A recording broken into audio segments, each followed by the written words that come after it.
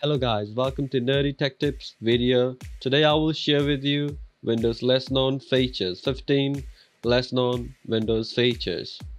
So first one on our list is only about features, it's also about some tips that you can use. The first one is actually a tip how to delete a specific extension of files. Let's say you've got a virus, or maybe you've got too many same files in your media folder. You can see that maybe I've got too many autorun.inf files, or I've got too many text files sitting in my drive. So I want to clear all those files, but it's not really practical going to each folder and deleting those text files. So what we can do here is we're gonna create two just empty text files just to show you that it does work. So what we're gonna do is over here, first we need to create a new text file. First we have created a text file. What we're gonna do is we're going to edit that file and write down this command. We're gonna write down del/s /q and then star key, and then you have to type the extension of the files that you want to delete. For an example, over here I want to delete all the text files sitting in my media folder because they're all useless and probably got downloaded when I was downloading my files. If you want to write down multiple extensions, like over here you can see some DLL files sitting here, we can just hit space, write down star and dot, and then mention DLL. Now we're going to save it as with the format .cmd and we click save. As you can see, it has created a command file. Now make sure you do not right click and run as administrator. If you do that, it's gonna run in your C system drive and you're gonna probably end up damaging your operating system. So just click on open. Once you do that, as you can see, it has quickly deleted all those files. So we did not actually manually need to go to every folder and delete those files. Now on our list, second actually is a feature of Windows that not many people are aware about. So another thing we're going to discuss is it's a feature of Windows 10, Windows 10 Pro I would say. So it's how to enable a Hyper-V. You do not need to download any virtual machine software to actually create a virtual machine. You just type in turn Windows and you will see turn Windows features on or off. You click on that and you will see many features listed here. As you can see, I have already ticked on this. When you click on this and mark a tick and press OK, it will ask you to reboot your system and you will have Hyper-V. As you can see, I have Hyper-V Manager and you can create virtual machines in this Hyper-V Manager. And the third one is on our list, restore points. In Windows, really, it's a really great feature that I use. I click on a restore point. So when you click on restore point, it will create a system restore point for your Windows to that particular day. Let's say my system is running really well and good and I want to create a restore point, and if later on it did not start well, it's gonna give me an option to restore my Windows operating system to the latest, or when it was running well.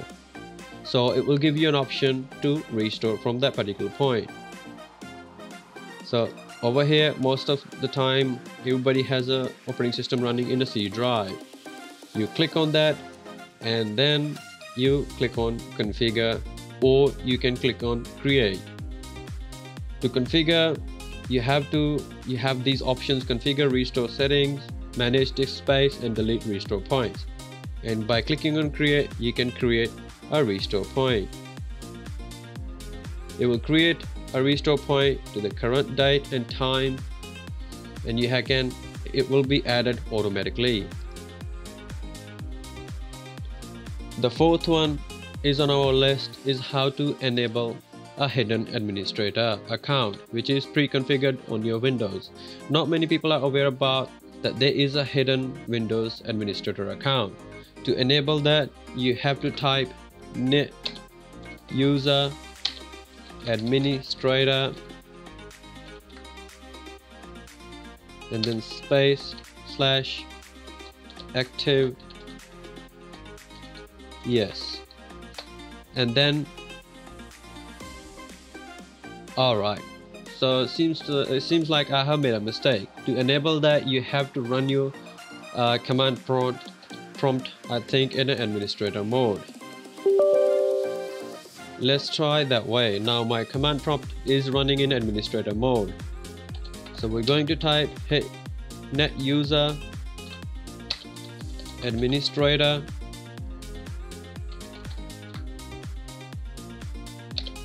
/ active and then yes.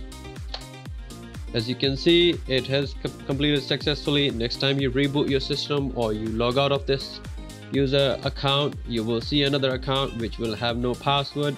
You have to manually set up a password on your administrator account. This is a hidden administrator account on your Windows operating system. The next one on our list, which is number 5, how to add multiple clocks at the bottom right corner. So for that, you have to go to control panel. And when you're in control panel, maybe you have screen like that or like that.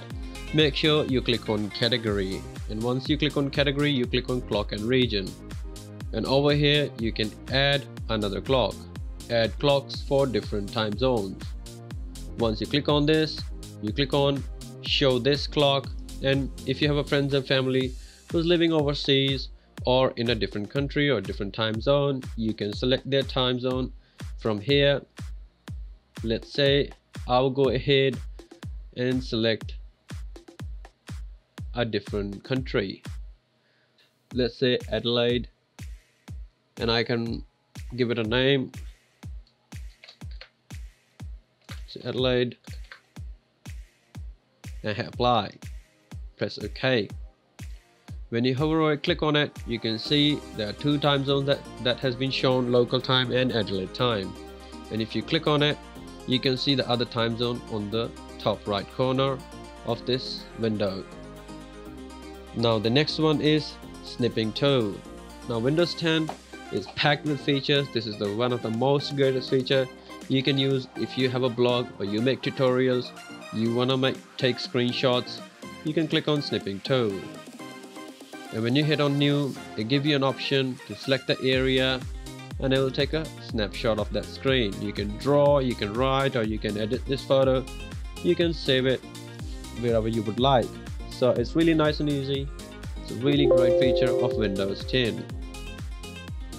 The another one on our list is character map. Now there are some special characters that might not be available on your keyboard to type. I will show you. You can actually use them and see how you can use them. When you type character map, you click on that, it will open up another window. These are all the special characters you can use. You can either copy a character by selecting it and copy and paste it anywhere you want, or either you can keystroke. You can see at the bottom right corner of this window there is a keystroke option. If you hit Alt and then type that code 0197, it will type that character. It's really great feature when you want to use some of the special characters for any purpose, or for your blog, or for anything else. As you can see, there are tons of characters that you can use. The next one on our list is Reliability Monitor, which is number 8. So on your screen in the search bar, you type reliability. It will give you option view reliability history. They give you the health of your Windows operating system or your hardware or any software that has been crashing or not working properly. As you can see, I've got some red crosses. If I go on a particular day, it will tell me that which program actually crashed. And if you see a program that has been crashing every day and it has stopped working by itself, you might want to reinstall that software. And if you see a full of red crosses on every single program, you might want to restore your Windows. The next one on our list is Steps Recorder. If you write a blog or any tutorials online and you do not like making videos, or you want to share step-by-step guide with your colleagues, it's really nice and easy tool and really handy tool in Windows. So in the search bar, you type steps and click on Steps Recorder. Once you click on that, you head to the Steps Recorder and click on Start Recording, and hover over your mouse, click on back, or do whatever you want to do or whatever you want to share how to do things. And once you're done with it, you click on Stop Recording. Once you click on Stop Recording, it has taken automatically through screenshots and has written down the steps that what you were actually doing and what windows you were clicking on. Because I've got two screens here, that's why basically it has picked up two screens.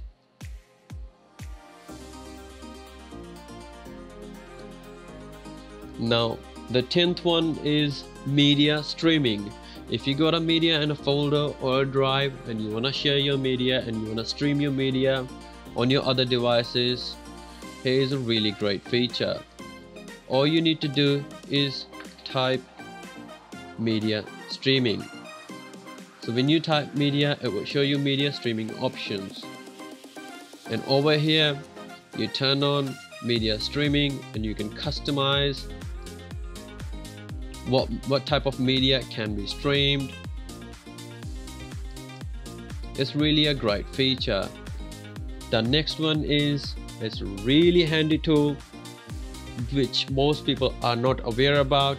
They intend to use TeamViewer or other third-party applications, but this really a great feature of Windows is called Quick Assist. When you type Quick Assist in a search bar, it will bring up this option. You click on Quick Assist. Over here, what you need to do is you sign in.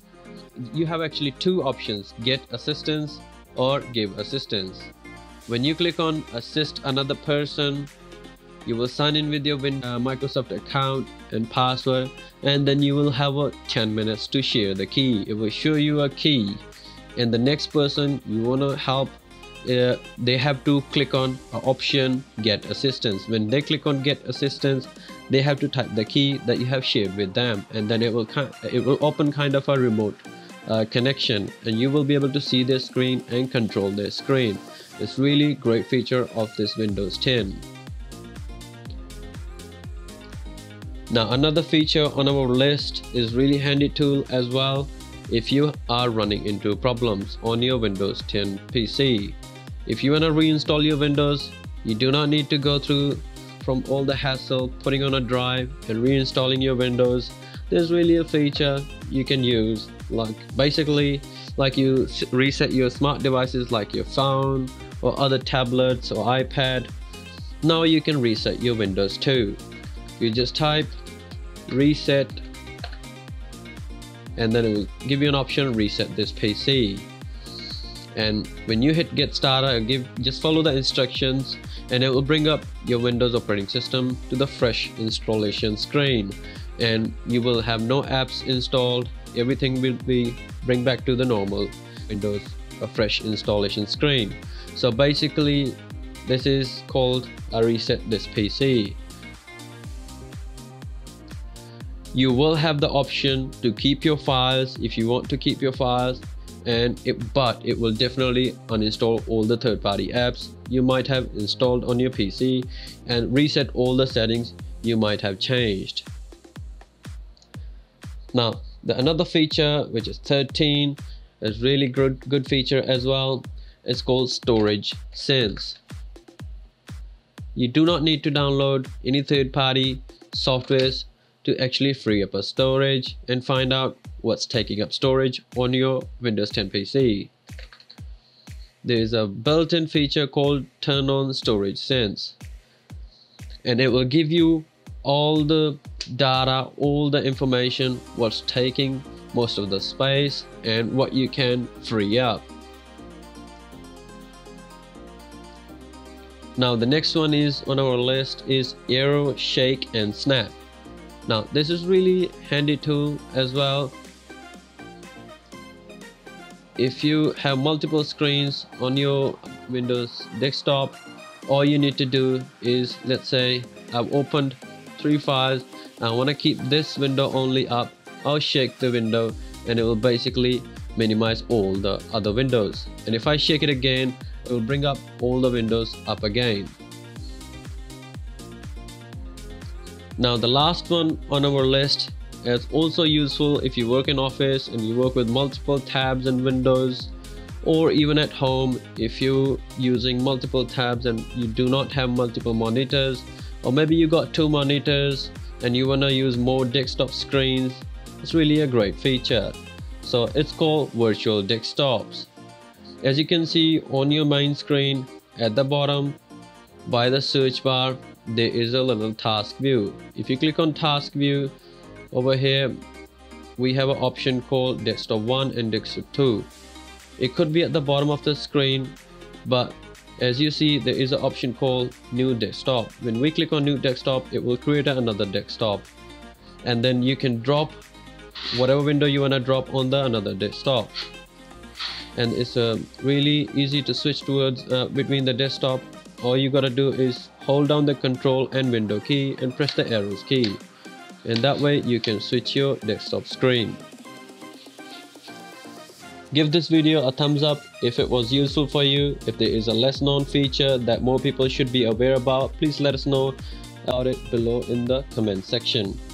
If you are new to this channel, so you don't miss out on the latest Windows and Linux tips and other tech related stuff here, or nerdy tech tips, please subscribe to our channel and press the bell icon.